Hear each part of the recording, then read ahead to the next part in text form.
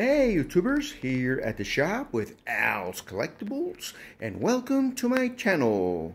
So I am here at my workshop on a few things that sold on eBay and some of the things that are getting ready to list. So here they are, guys. Well, these two packages right here sold on eBay, and this one here is a vintage clock, alarm clock, that sold, and this one here is a light bulb for a vintage camera. So anyways, these are already packed, and I'm gonna go ahead and take them to the post office and ship them out of here. So these two boxes right here, I had two more boxes earlier today, but these are the latest ones that sold. All right, and then I went to the thrift store here in town and found these goodies right here, guys. Okay, so let's see, this one here first. I mean, it was only $1, man, so I had to pick it up. You know, this good old vintage clock right here, and it works. All right, so $1, and I just had to pick it up. Then this one right here, also, I always when I see these,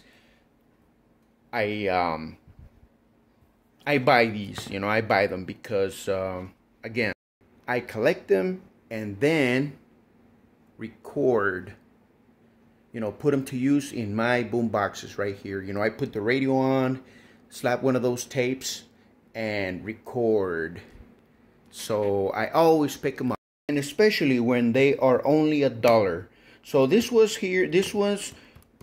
right here was for $1. And then this one here was for $1.25, and they're brand new, man. So yeah, I just couldn't leave them there. Okay, so it's real hard, you know, when they're like $5 and up or something like that. When, you know, when it's too much, I normally like, oh, I gotta really think about it. And, you know, if it's not worth it, you know, it's like, oh, it's hard to leave them. But I don't know, man. I collect boomboxes and cassette tapes. I always pick them up, and especially when they're only $1, $2, 50 cents, 75 cents. So, and then when they're new as well. So this one here, I picked them up at the thrift store, and brand new. Okay, then this one's right here. I mean, they were only 25 cents. You know, I think these are pretty cool. You know, it's what do you call them? It's like figurines catalog. So for 25 cents, and they look like brand new, I had to pick them up. And then this one here, guys, I don't know. I think this was $2.